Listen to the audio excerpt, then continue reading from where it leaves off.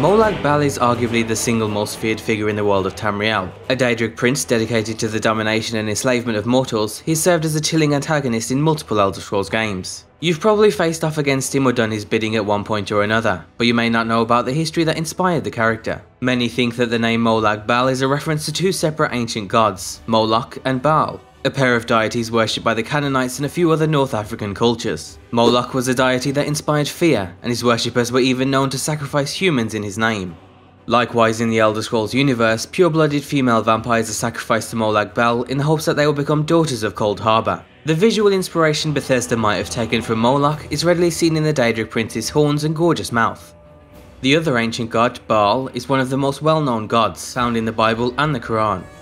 In fact, gods named Baal are found throughout gaming, because the word itself means lord or master in Hebrew. The next Daedric prince we're going to talk about wasn't directly inspired by religion at all. Ladies and gentlemen, it should be painfully obvious by now that the horror author H.P. Lovecraft has a strong influence on gaming as a whole. From the beginning, it was common knowledge that the Daedric Prince of Knowledge was clearly designed with the Lovecraftian gods in mind. Let's dig a little deeper though and ask ourselves which Lovecraftian god he resembles most. In Daggerfall and Oblivion, Hermaeus Mora was sporting an amorphous blob-type look, with tentacles at his base and crab-like appendages for his arms. This look most closely fits the portrayal of the deity Nyarlathotep, and it's likely that's where Bethesda drew their inspiration. However, in Skyrim's Dragonborn DLC, Hermaeus Mora leaves his old look behind.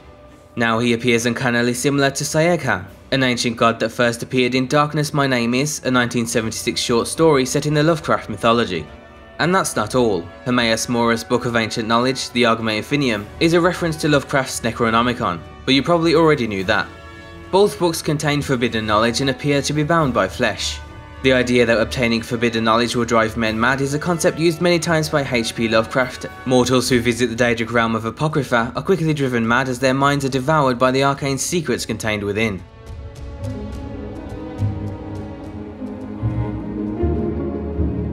It's hard to find a video game series with more writing to dig into than the Elder Scrolls. Countless hours can be spent browsing the many bookshelves of Tamriel, taking in everything from political treaties to trashy Argonian romance.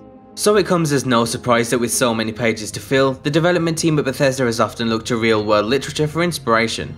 Perhaps the most intriguing literary reference in Morrowind is found in the Sea of Ghosts, where you may come across a bottle containing a strange, mysterious note that reads like a tragic short story. This is thought to be a reference to the 1833 Edgar Allan Poe tale MS, found in a bottle. In the story, a man writes an equally tragic story about his life and puts the note into a glass bottle, before casting it into the sea and succumbing to his fate aboard a sinking ship. Little did Edgar Allan Poe know that his narrator's bottle may have just ended up floating in the waters of Tamriel. The Black Hand, who you will probably know as the Governing Council of the Dark Brotherhood, isn't the only group of assassins to be known by that name. In fact, in early 1911, a secret military group in the Serbian army called the Unification of Death was founded and quickly became known as the Black Hand.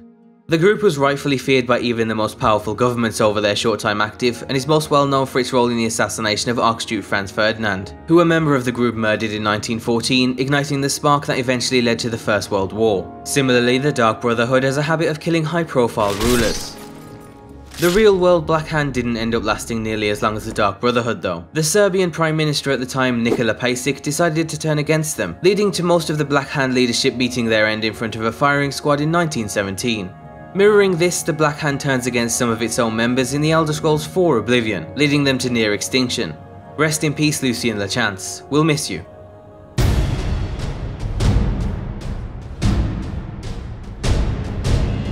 You thought you knew the Elder Scrolls, but hopefully you've learned just a thing or two more.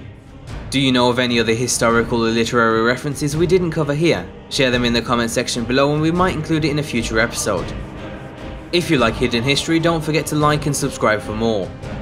If you're a fan of Skyrim and want to learn more about modding or discover some new mods to try out, you can click the annotation on screen now to be sent to my channel, which has over 700 video reviews covering the best mods available. That's all for now, and thanks for watching.